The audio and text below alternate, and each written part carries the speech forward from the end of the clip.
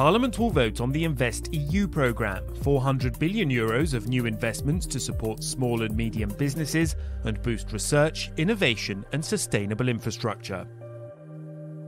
EU for Health is a €5.1 billion programme that will help fix weaknesses in our healthcare systems laid bare by the pandemic.